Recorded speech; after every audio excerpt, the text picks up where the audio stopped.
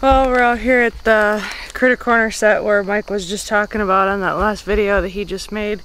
And we noticed some things that we got some, this one right here, I'm going to show you the difference between a deer and raccoons.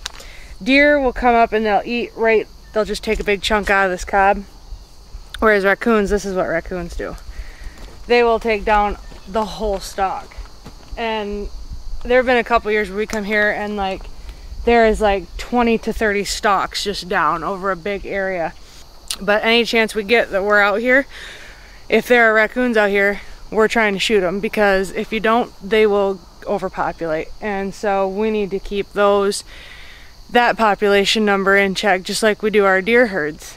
And so, I mean, every year typically we kill about what, 2, 3 raccoons? 2 or 3, just depends on the farm. Yeah. But you know, there's way more that could be killed, and we could all do a better job at it.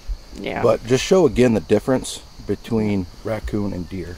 Let's go right back over here. This is deer damage. Yep, where they take just a big bite out of a cob. They won't knock the whole stalk down. Whereas a raccoon, they'll literally climb right up this till they're up top, and they'll literally knock it right over. Just take the whole thing down.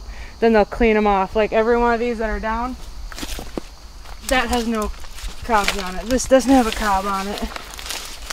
This one they half knocked down, that's got no cob on it. This has got a partial of a cob on it. So a good 22, your bow or whatever will work. Just do yourself a favor and do the farmer a favor. Crop damage is money.